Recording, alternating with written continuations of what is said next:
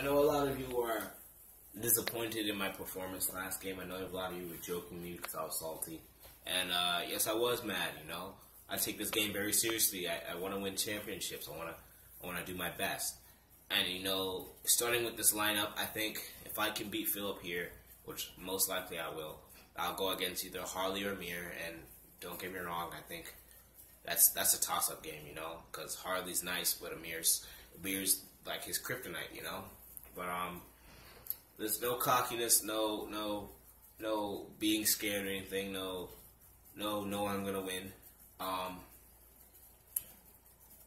It's really just, it's humbling, you know. It's something I gotta do, you know. And if we don't do it, we don't do it. But I'm gonna try my best for all you people that believe in me, and for those of you that don't feel the same way, you know. Good luck towards the competitor that you're rooting for. So thanks for all of you for sticking with me. You know, I appreciate it because, you know, I'm like the Steve Austin of this channel. You know, like I was nice back in the day, but now I'm in a slump and I'm trying to get back up there.